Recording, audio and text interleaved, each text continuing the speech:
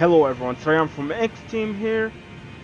Today, since a lot of you are asking for it, I made the macro for the Relic sword.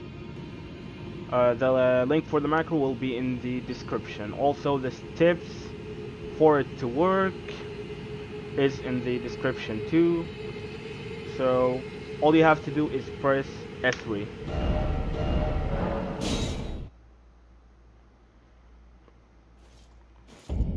And here it is.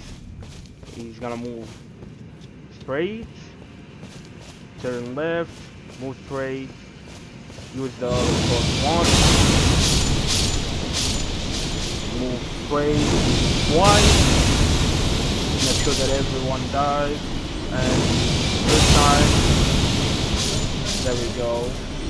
Now he's gonna teleport back and do it all over again. If you want to finish with the macro, just press F8, and now you're back to the normal session. And that's it. Thanks for watching. I appreciate if you press that like button, share this video, and enjoy. Thanks again.